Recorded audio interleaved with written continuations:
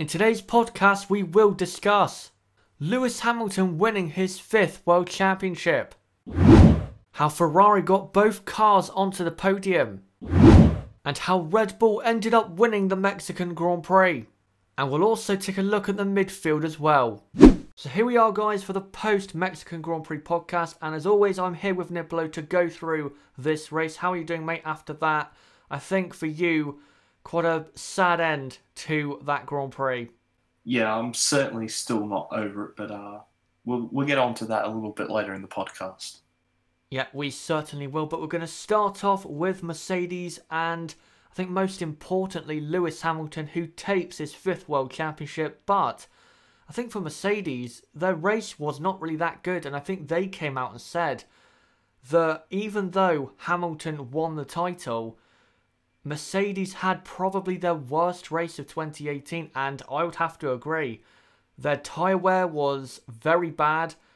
They didn't really have any race pace to actually compete with Red Bull and Ferrari over the entire race, and deservedly finished in 4th and 5th, and it probably should have been 5th and 6th if Ricciardo had finished on the podium, which he deserved to. So a very poor race, I think, for Mercedes compared to what they've been doing in the last few. But Nib, for Lewis Hamilton, he is now a 5-time world champion. What do you think of this achievement for him, and where does he rank for you now amongst the all-time greats?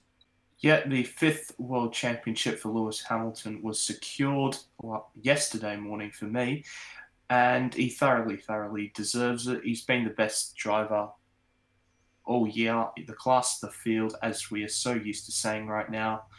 But definitely for Mercedes, it was absolutely their worst weekend of the season. In the end, Hamilton finished 78 seconds off of Verstappen. He nearly got lapped like Bottas did. And they were running their updated wheel hub things so that the rear tyres could be better managed during the race, but that still didn't seem to work. But an interesting point that you did bring up during the race reaction was that the Mercedes has a trait of having poor tyre wear, but it's not really a trait of a James Allison car. Usually a James Allison car, as we know from his Lotus days, was very good on his tyres. So maybe that's something that he can bring to the table next season with the Mercedes car and hopefully have a little bit better tyre wear for them, because next year, if we do get these tyres which degrade a little bit more, Mercedes could potentially be in trouble next season. Yeah, with James Allison, I do agree, because in his Lotus days, the Lotus was very good on its tyres. Even when he was at Ferrari only a couple of years ago, the Ferrari was very good on its tyres, and I think Ferrari still have that trait from James Allison. So yeah, it's a bit of a surprise, but I would have thought that he would have had an effect on that by now, because he would have had a proper, an idea or a design for this 2018 car. So I would have thought that he would have tried to, design the car better in terms of handling its tyres. But it just seems as though, again, this is a trait of the Mercedes car, and it's most likely, never going to go away. Well, as I got sidetracked there by one of my thoughts, I forgot to answer your question about Lewis Hamilton and where does he rank greats. For me, he's now, without a doubt, in the top 5 of all time, behind Senna, Schumacher, Fangio, and, I don't know, potentially Lauda. But for me, he definitely is 4th on my list of the all-time greats. I'm no fan of Lewis Hamilton at all. I really do not like him whatsoever. But I have a tremendous amount of respect for him. He is an absolute champion, and he deserves to be a 5-time world champion. Now we'll go on to Ferrari. Now Ferrari, I thought, had very good race pace, only really after their first pit stop for both Vettel and Kimi Räikkönen. Vettel in the first stint wasn't really going anywhere, and I think he said, or Kimi Räikkönen said, that they were just trying to manage their tyres in the first stint, and then after they pitted quite late after, Red Bull and Mercedes pitted their cars. They started to come alive, especially with Sebastian Vettel brilliantly passing Ricciardo and Hamilton. For me, was driver of the day Sebastian, but just did not have enough pace, I guess, to go after Max Verstappen to win the race. For Kimi Räikkönen, he didn't deserve to go on the podium. His race pace wasn't too bad after his first pit stop, but yeah, definitely did not deserve for me to get a podium nib. A good race from Ferrari, but I get the feeling as if they had a good qualifying, say if they qualified in 3rd and 5th where Mercedes did, maybe they would have gone with Vettel, more for a race win. Yeah, absolutely. The qualifying did hurt Ferrari in the race, but I must say, I think Sebastian Vettel, if the start was a little bit more normal than what it usually is, I think he could have been first into turn 1. He got boxed in behind Max, Hamilton, and then got boxed in by Ricciardo next to him, so he had nowhere to go. I honestly think he could have been first into turn 1 if that was not the case.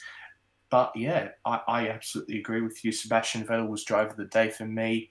His race pace was really, really good, getting past Ricciardo and Hamilton. His overtakes were clinical, none of this crashing into people, which everyone loves to talk about. So, yeah, he did a great job this weekend, in my opinion. Well, certainly in the race, maybe not this weekend. But as usual, Kimi Räikkönen was very anonymous during the race. And, yeah, certainly didn't deserve to be on the podium. Now we'll go on to the race-winning team, Red Bull, and with Max Verstappen, even though he didn't produce, the goods when it came to qualifying to get pole position and be the youngest pole sitter, you have to say, in terms of the weekend, he has been the best driver this weekend. He was fastest in practice 1, practice 2, practice 3, Q2, and dominated the Grand Prix, and I think did deserve to win the race. And good to see him winning a Grand Prix again for the first time since Austria. But again, for Daniel Ricciardo, another reliability issue. At the last podcast after the US Grand Prix, we pretty much, didn't we, Nib, detailed the amount of issues he's had in the last 12 months. And we have another one for Daniel Ricciardo. It seems as though this one is a Red Bull issue, not a Renault issue. I think it was the clutch on the car that broke. So I don't think we can really, blame Renault there. But again, more reliability issues. Such a shame. Well, we'll start with Verstappen here. He was absolutely the best driver of the weekend. Probably deserved pole, and deserved the race win. He got a great start compared to Ricciardo, who got the typical Australian Mark Webber 13th by turn 1 start. And yeah, I'm absolutely just fed up. It doesn't matter if it's Renault or Red Bull. It's all the bloody same to me. It crushes me. It absolutely crushes me. And I can only wonder and imagine what it does to Daniel Ricciardo. He said after the race that he doesn't feel like showing up for the last 2 races. And I don't bloody blame him, because what's the point of showing up when you can't finish a race? It's an absolute joke. It's the same issue that Verstappen had on Friday. And I don't know what to say. I absolutely don't know what to say. I'm absolutely sick of it. And I hope that even though next season he won't be anywhere near the podium, well, at least we certainly think that he might be able to actually finish a bloody race. Right, after that, guys, I think it's best we now go on to the midfield. And first off, McLaren, who with Stoffel Van Dorn had a great Grand Prix, finishing in P8. That is, I would say, Van Dorn's best race of this season.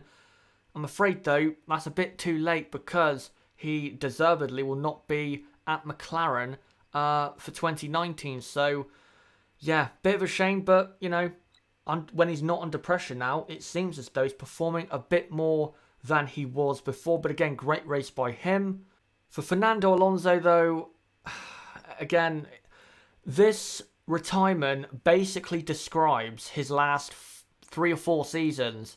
Just, the potential's there for a decent result in the midfield, and then it all goes tits up in 5 or 6 laps with a very uncommon, thing to retire from. Damage, lodged in his car from Esteban Ocon. So, shame for Alonso, but that's just the way his career has now panned out, I think, since the start of the hybrid era in 2014. No real surprise there. Niv, what do you have to say about McLaren? And for once, a good performance from Stoffel Vandoorne. Yeah, absolutely. A great performance this weekend by the Stoffel. And it's great that we finally don't have to skip past McLaren like we usually do. It's actually something to talk about. An absolutely fantastic result by Stoffel Vandoorne to get P8, and in my opinion, thoroughly deserved. He had a great race after a relatively poor qualifying result, as per usual, compared to Fernando. Fernando got 13th in qualifying, didn't he? Which I don't think any of us really expected McLaren to get out of Q1, and let alone, get 13th on the grid. So it was a great lap by Fernando in qualifying, and then so very unfortunate with the debris getting stuck in the side pod, causing him to retire. I mean, with the 30,000 Alonso masks that were there on Sunday in Mexico, I'm sure they were very upset that he retired. And I feel for Stoffel. All this pressure's been on him, and then finally he delivered this weekend. And I still feel as if there is a driver there. There certainly is, but he hasn't really been able to show it, and that's at the end of the day cost him his job, because if you don't perform, you get sacked, and he quite rightly deserves to go from McLaren. Now we'll go on to Renault, who were the best of the rest here in Mexico all weekend. From the moment practice 1 started, Renault looked very fast. I never thought they could maintain the pace from Friday, where they were up in, I think, 3rd and 4th or 3rd and 5th. They were very, very quick on Friday, but I never thought they would maintain that pace. In qualifying, they did the best they can, a 4th row start, and I think they did the best they can, excluding, of course, Sainz's reliability problem. I think they did the best they can pace-wise in the race, with Hülkenberg finishing in P6. Nib again, surely this result, like the result in Kota, gives you more optimism going towards 2019 that Renault are actually making progress again and might be pulling clear of the midfield, maybe for 2019. Yes, definitely another very positive weekend for Renault. Obviously, the altitude situation at Mexico helps Renault gain the engine deficit back up to the likes of Ferrari and Mercedes, well, those who are running those engines. So, yeah, a great weekend for Renault. They were incredible. And I don't say that lightly. They were incredible on Friday. They looked absolutely brilliant. They looked like they had the race pace of Ferrari and Mercedes, but that never, of course, come to fruition. And with Carlos Sainz, a very unfortunate retirement. He's having a great race, and it looks like it was a very similar issue to which Daniel Ricciardo suffered at the American Grand Prix, where the car just completely shut off. So very disappointing for Carlos Sainz, but once again, great by Nico Hülkenberg to get P6 in the end. Probably should have been P7 for obvious reasons. But yeah, very good weekend for Renault, and I think this all but finishes any possibility of them not getting fourth in the Constructors' Championship. Now we go on to the Pink Panthers Force India, who I thought coming into the weekend would be maybe not the fastest team, but say at least, where Sauber were in qualifying, which was 9th and 10th, but they didn't have the pace in qualifying, even though they did not try to get into Q3 in the race. They should have got a strong points finish, but they just couldn't get it. Sergio Perez ran a great strategy with the team, starting on super soft tyres, when as long as possible the virtual safety car came out for Carlos Sainz's car. Perez then pitted, lost less time in pitting, passed a couple cars, and then got up into, I think at the time, P8, and that would become P7 later on if he had stayed in the race after Ricciardo retired. So such a shame for Perez having that brake failure. That was going to be probably his best home race result of his career so far. For Ocon, very scruffy. Definitely could have done better, I think, Esteban Ocon in the Grand Prix to get a points finish. Nib, what did you think? Oh, such a disappointment for Sergio Perez. It looked like it was going to be such a great result for him, and then sadly, what actually was the issue in the end? I can't quite remember. I think it was a brake failure. I think it was. I'm not 100% sure, but from what I've heard, it was something to do with the brakes. I thought it was a rear puncture because the way he was falling off the track, he was almost spinning. And normally when it comes to brake failures, either you go into the barrier or you just run off the track. But you don't, your rear of your car doesn't try to come round all the time. So I thought it was a puncture, but I think it was a brake issue.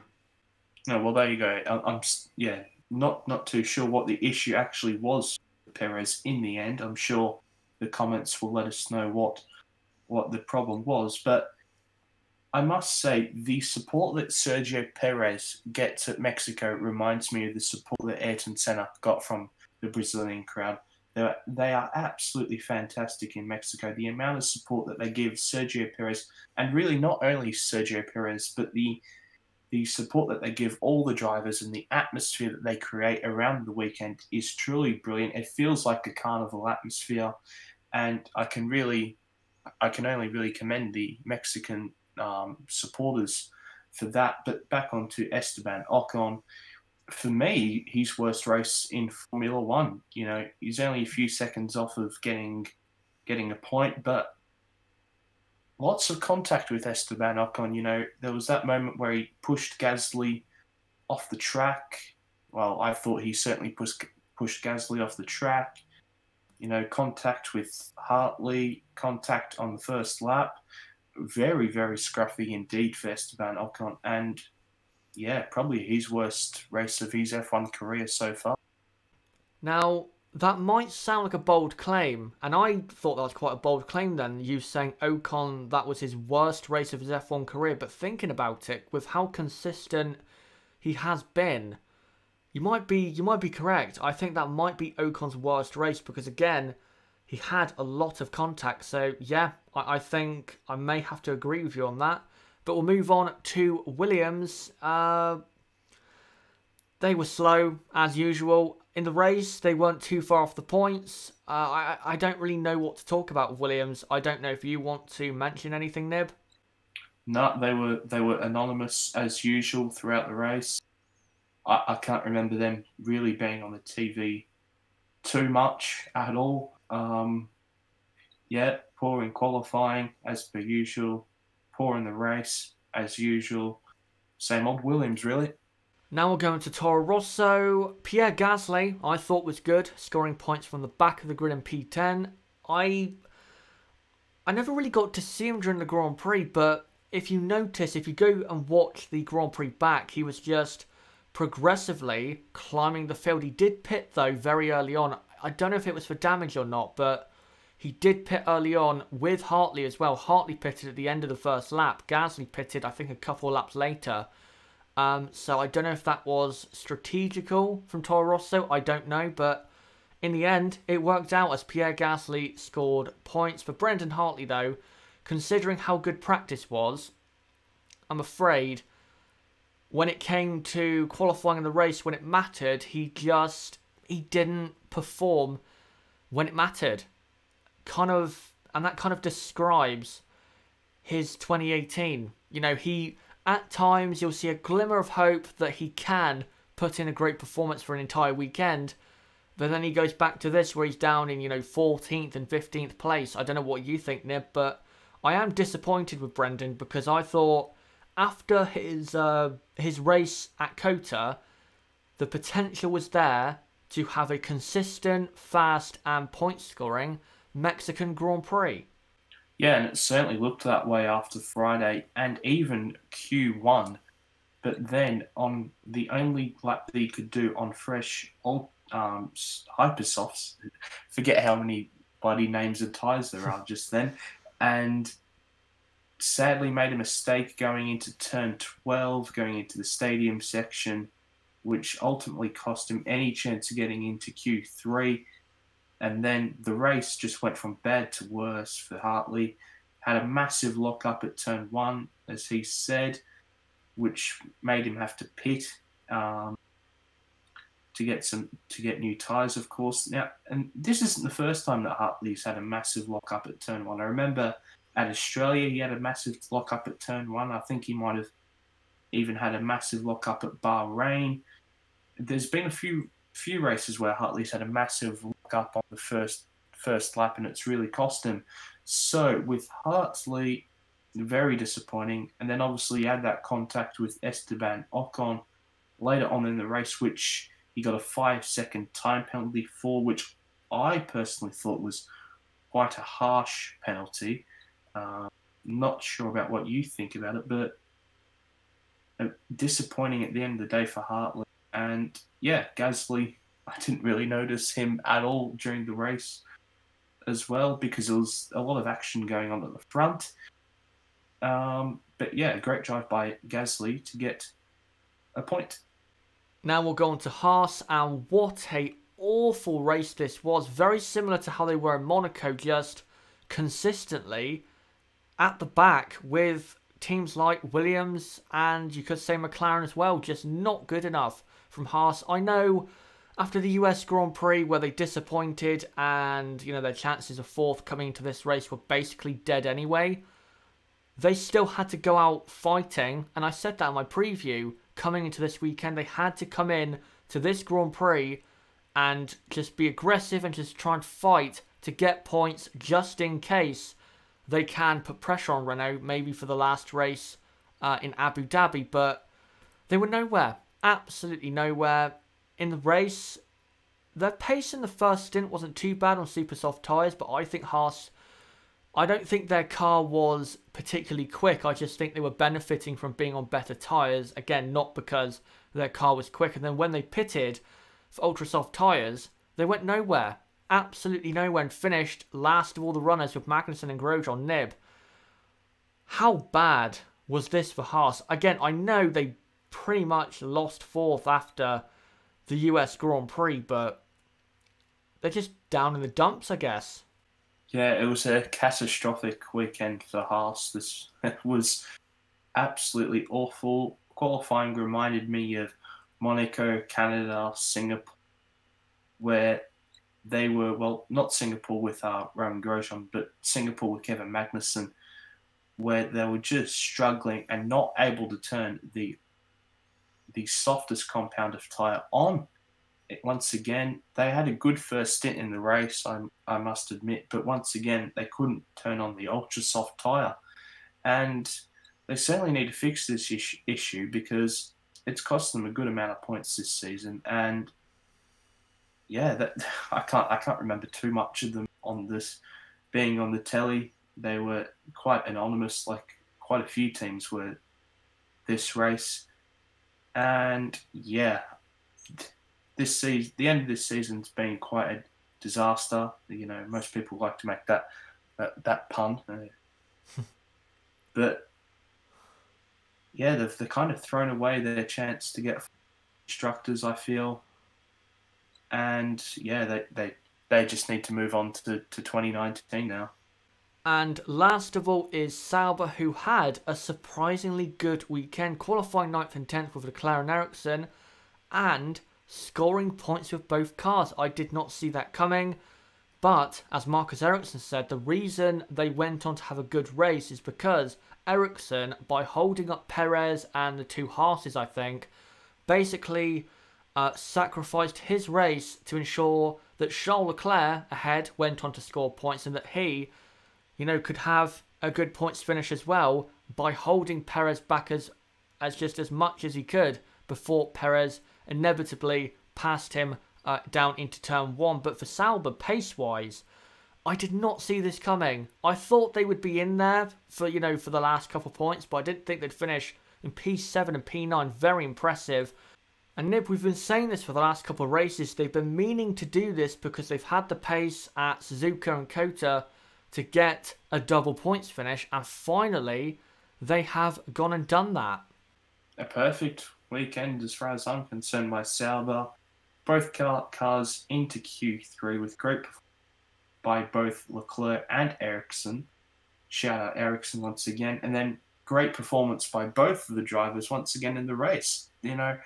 Both drivers were brilliant this weekend. As Ericsson has said, and I agree with him, probably his best drive of his Formula One career.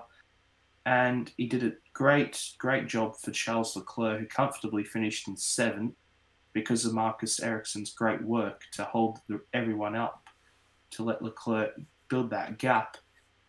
And I still feel it's such a big shame that Ericsson is not going to be at Sauber next year. I feel as if he has done more than enough to keep his seat. We're thinking about potentially keeping Brendan Hartley or Sergei Sorokin. I think Sorokin deserves to stay.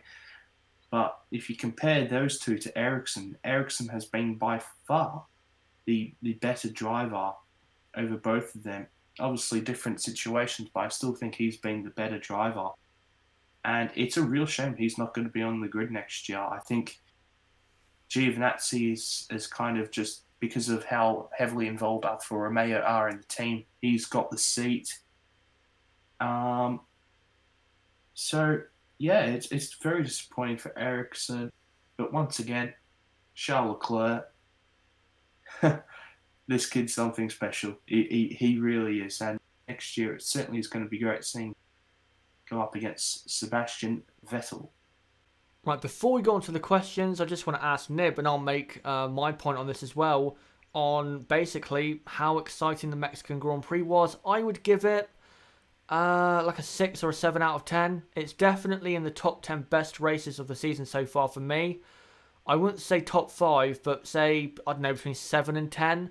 It was a good race, and by the way, Pirelli, here is your evidence. If you bring soft enough tyres, you create good and exciting and close racing between the top teams and the midfield. Nib, did you like the tyre situation this weekend? And what did you think overall, excitement-wise, of the 2018 Mexican Grand Prix?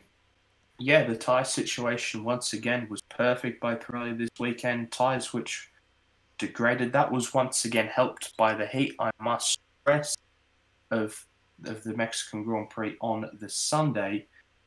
But my view of this race is obviously heavily swayed by Daniel Ricciardo. But up until that point, it was a great race. There was lots of battling between the front of the field, with Vettel with his overtakes on Hamilton and Ricciardo, and then obviously Vettel hunting down Verstappen. Obviously didn't quite have the pace to do that. But yeah, there was a lot of battling going on, and Mexico notoriously is quite a hard place to overtake, and there seemed to be quite a bit of overtaking this weekend. So that was good for me. I'd probably give it a 6.5 out of 10. It wasn't the best race we've had, certainly when we come off the great race that we had at Kota.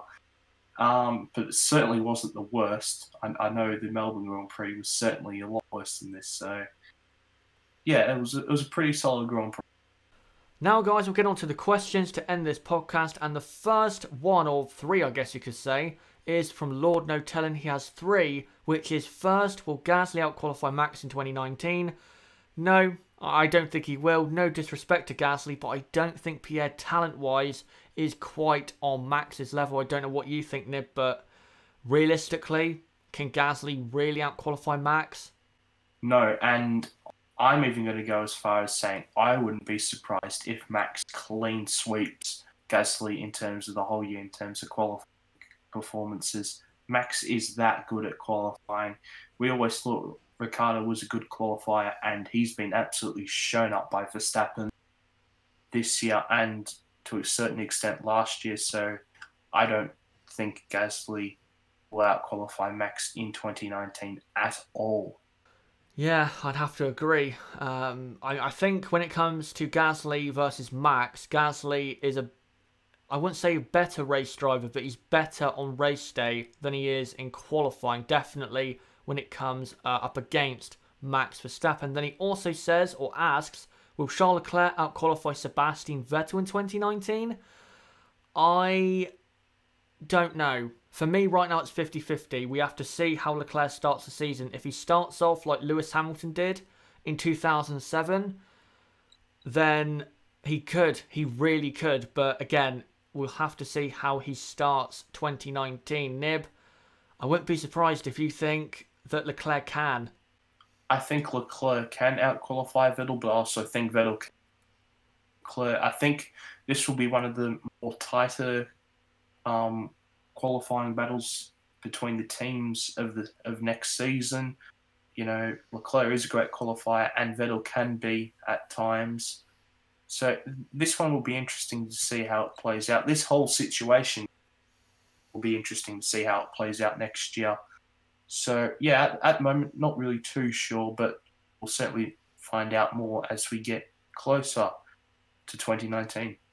And the last one is, will Hulkenberg out-qualify Ricciardo in 2019? I think, I don't know, maybe at 25% of the races. You know, there's 21 races next season, so I don't know, maybe 5 or 6 of the races in 2019, Hulkenberg will out-qualify Ricciardo. But realistically, I think Ricciardo is the faster driver, and I think Ricciardo will be the team leader for 2019. I wouldn't be surprised if Niffy went for a clean sweep for Danny Rick. No, I'm certainly not going to go for a clean sweep with Danny Rick. I think Hulk Ricciardo every now and then. I don't think it's as straightforward as some people will think. You know, as much as people would think, oh, Daniel Ricciardo, Australian fan, absolute blind eye. But no, I'm quite realistic when it comes to things like this. And I don't think Hulkenberg can... I don't think Ricciardo can clean sweep Hulkenberg in qualifying. Right, the next one is from Your Average Sim Racer, who asks, will McLaren be a podium contender in 2019? If you're a McLaren fan, you might not want to hear this, but the closest they will be to a podium is when they're getting lapped next year. They're not going to be anywhere near a podium. The best they can hope for is, say if, we come to Monaco or Singapore, they can get up to P8 or P9, like they did with Van Dorn in Mexico. Mexico's another race. Maybe they can have a good result there. But realistically, I don't see how McLaren will be anywhere near a podium. I don't see it at all. Nib, I think you're probably going to agree. How did McLaren get anywhere near a podium that quickly? I don't know, maybe Jenson Button and Fernando Alonso do a guest appearance at the podium like they did at Brazil. I think the simple answer is no. Next question. Right, and the final one is from Ben McCarthy. He asks, it's quite a long one, but I'll read it anyway. He says, hi Chaz and Nib, I'm thoroughly enjoying these podcasts. Thank you very much. And I'm sorry for not tuning in for as much as I'd like to have done for this weekend. But my question is, where does Lewis Hamilton rank amongst the F1 greats and British sportsmen as a whole? And then he goes on to also say that he feels as though Lewis gets unfairly judged about the tax thing and, the whole dress controversy. When it comes to F1 greats, I've said plenty of times. I think he's now top 4 of all time. I'll go Senna first, Schumacher second, Fangio third, Hamilton fourth. When it comes to British sportsmen, that probably take a long time to think about because there's so many great sportsmen. But definitely top 10, probably top 5. But, by the time his career is over, he's probably going to have more than 5 world championships with the way, him and Mercedes are going. So, yeah, I'd say top 5 of all time. And when it comes to the whole tax thing and other controversies, yeah, you may not like it, but personally, when it comes to what he does away from the track, I don't care. As long as he performs on the track, then, again, I don't care what he does away from the racetrack. If that's what he wants to do, then, yeah, Right guys, that is now it for this post-Mexican Grand Prix podcast. As ever, thank you guys for coming along, and thank you guys for the growth this weekend. We're about 1750 in terms of subscribers, I think, or maybe just below that. Thank you guys very much. We've gained about 200 subs in about 3 or 4 days. Again, thank you guys a lot, and we are now getting close to 2,000 subs. Cannot wait to hit that very, very soon. And as ever, thank you to Niblo for moderating this weekend in the chat during the live streams. I know it's a very hard job, so thank you very much. And thanks for appearing again on the podcast. As always, mate, it is, as ever, an absolute pleasure to be on this podcast with you. But anyway, guys, that has been it for this video. Don't forget to hit the like button and subscribe for more content like this. Don't forget, guys, I'll be back on Thursday with part 4 of my classic F1 2012 seasons review. As well, don't forget to join our Discord, link below in the description, also with my Twitter and my website. Comment down below what you thought of this video, and comment down below what did you think about what we discussed in today's podcast. Please comment down below what you think about those topics, and until next time, it's been me, ChazzaHD, goodbye.